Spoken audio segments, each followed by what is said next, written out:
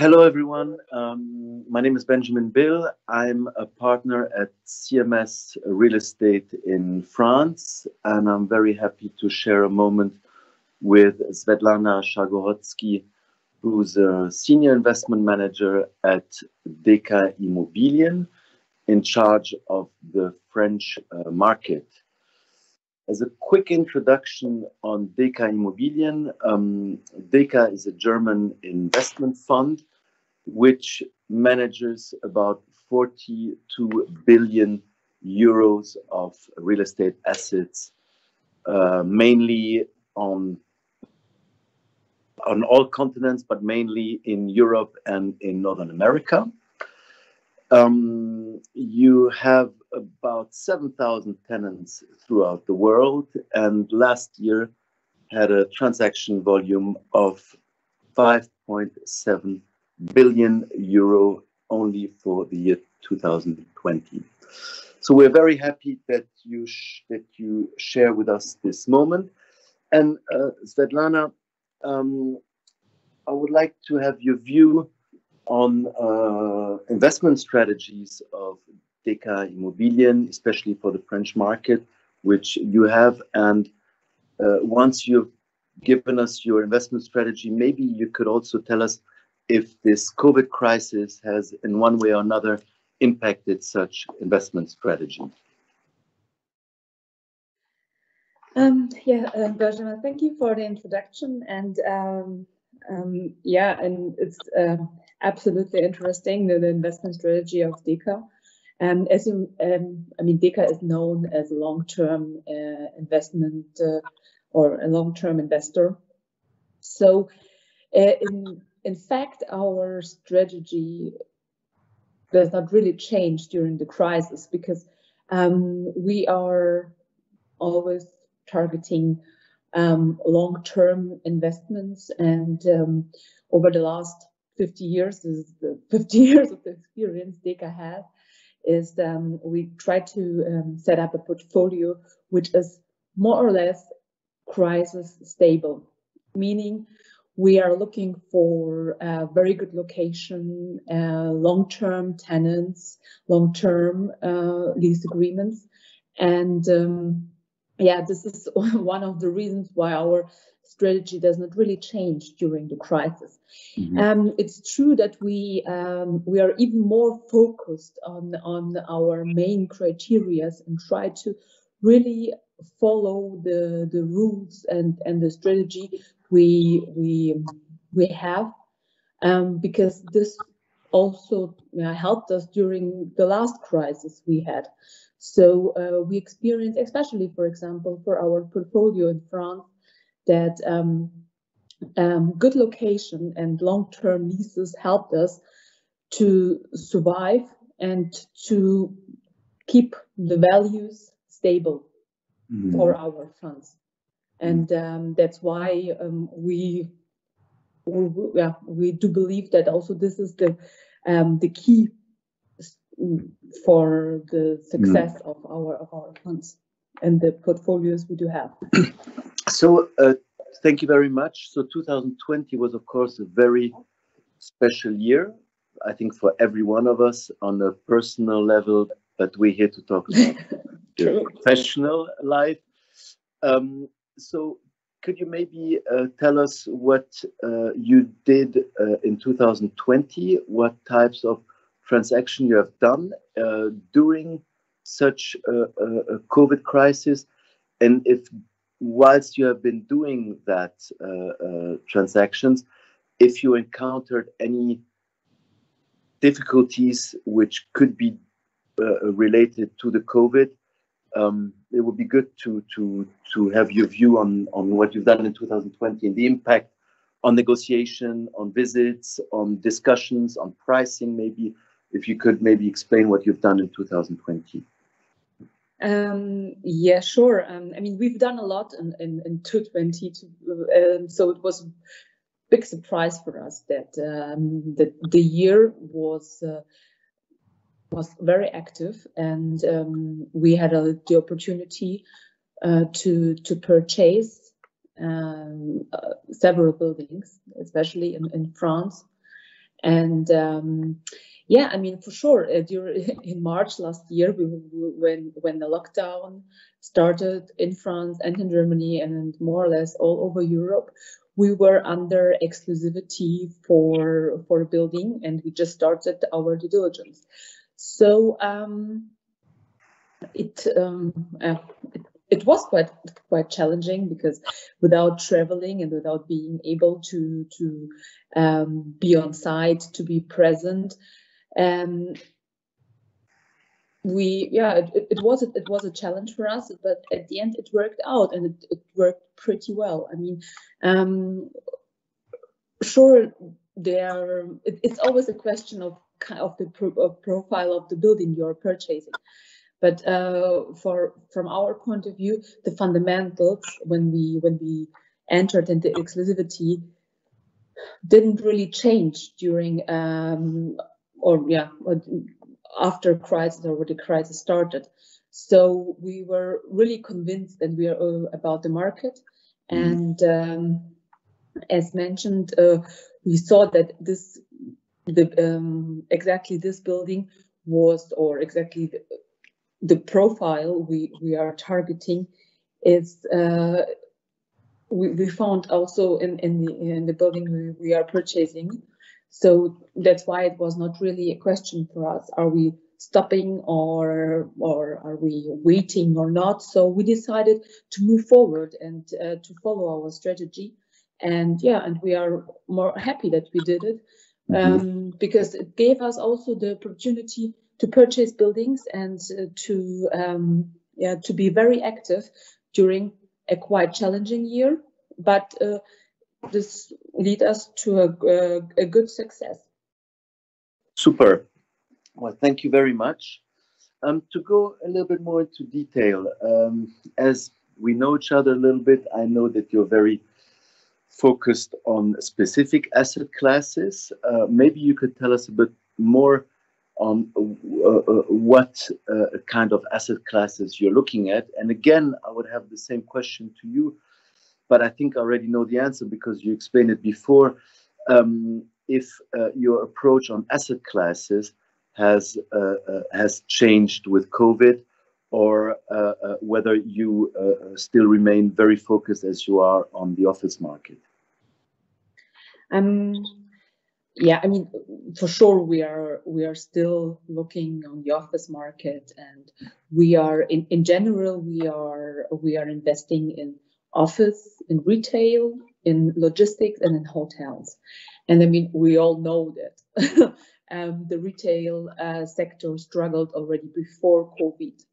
So and for sure we know that the logistic market is really under pressure, and there is a lot of demand. So I mean, this is maybe the big winner of the crisis.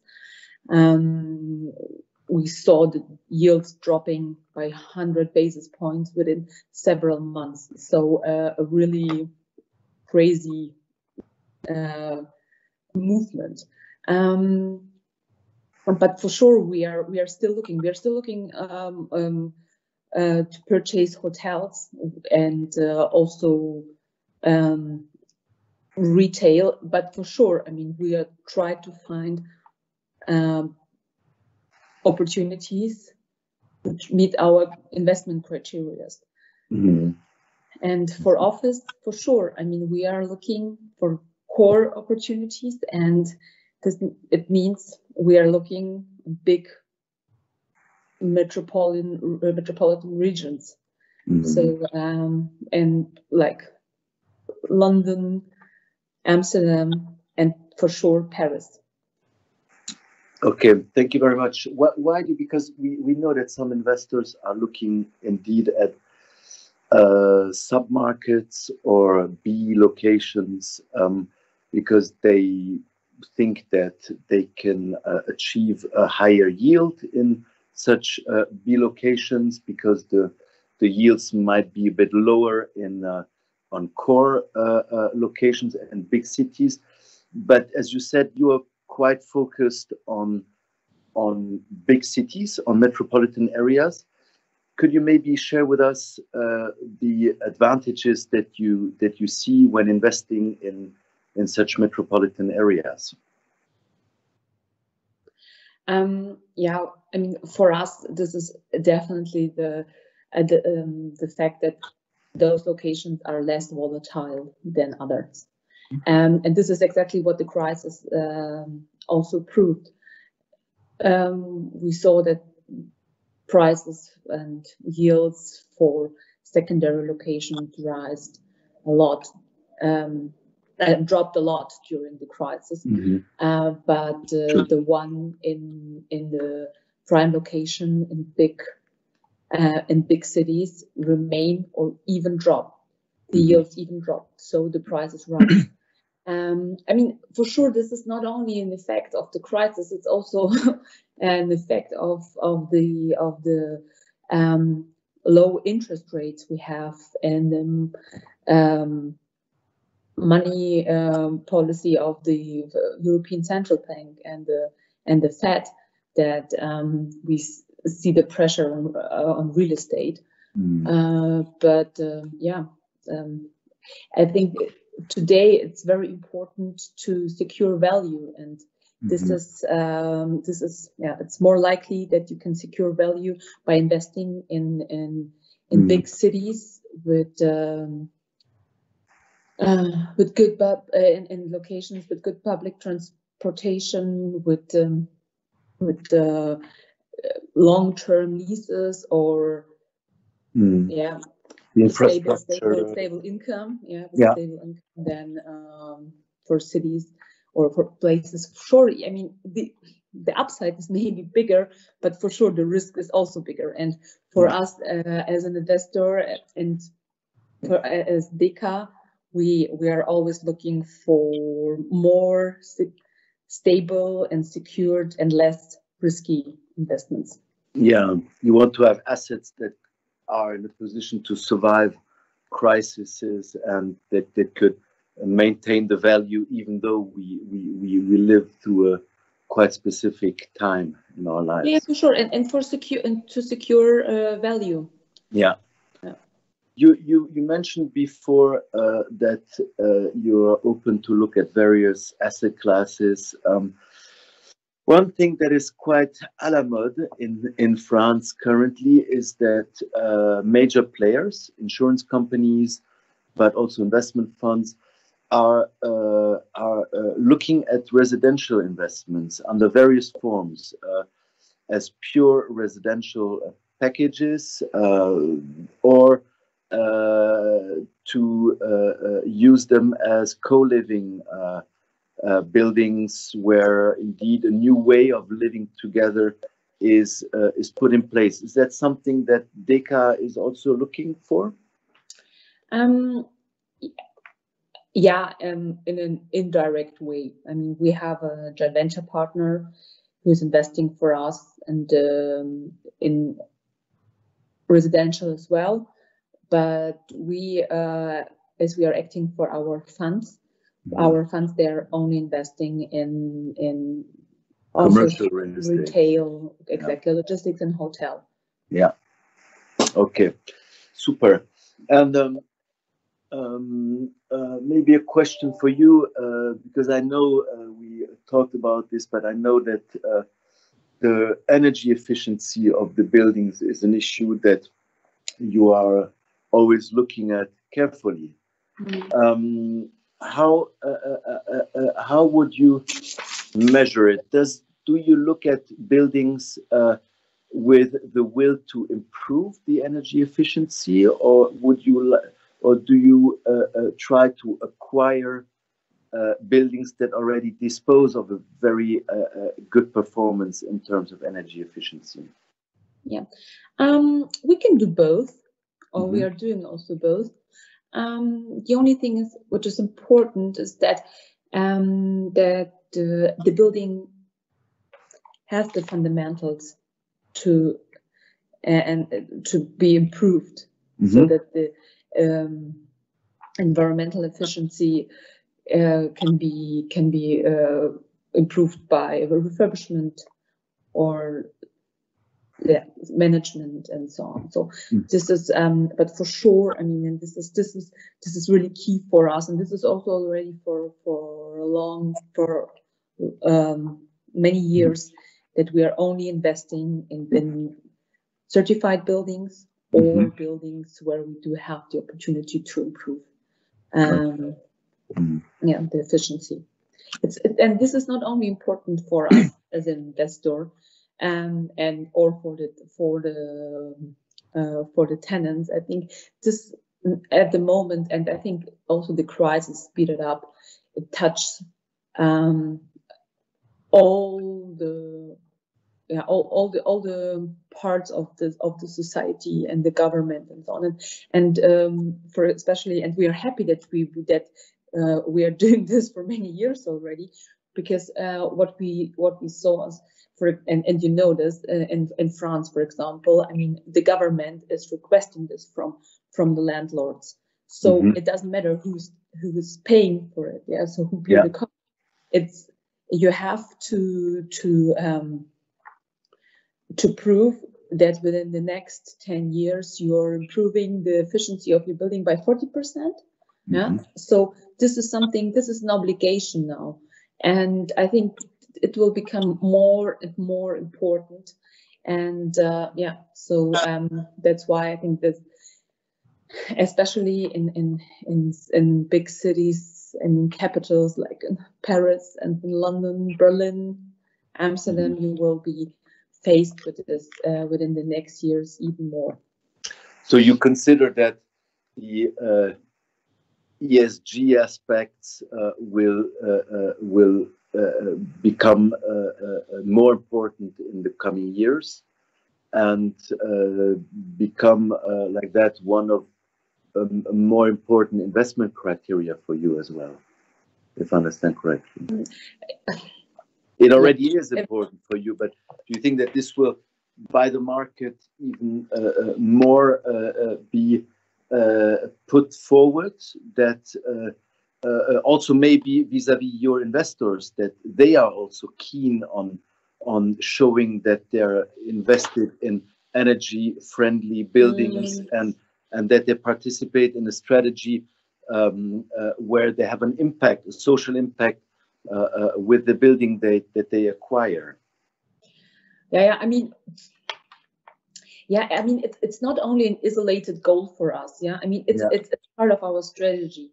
So, and for as mentioned, for many years already. So this is something, I mean, for sure, I mean, it is already very important. And as mentioned, I mean, we saw this, and I mean, the discussions, they are all over. Yeah, so we have, the responsibility of each sector is so important, and the real estate sector takes a big portion of it. Yeah. So and that's why even construction or building management and all of this. So I think it is already very important, and for us it's an obligation. So this is not a question anymore, and this is, as mentioned, this is an obligation. You mentioned the building management. Maybe I can just pick up on that, because it shows the major role that technology is maybe playing in the management of the building. I know that you in France have concluded a framework agreement with a technological company for collecting the data of the building. Do you see technology playing a major role in the years to come? And if that's the case, in what way? Could you let us share your view with us? I mean, for sure, technology will help us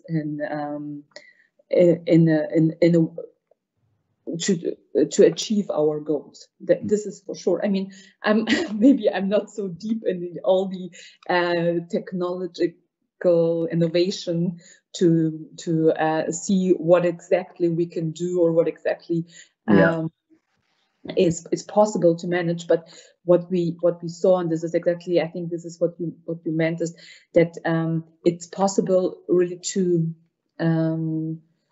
manage a building or to control the building through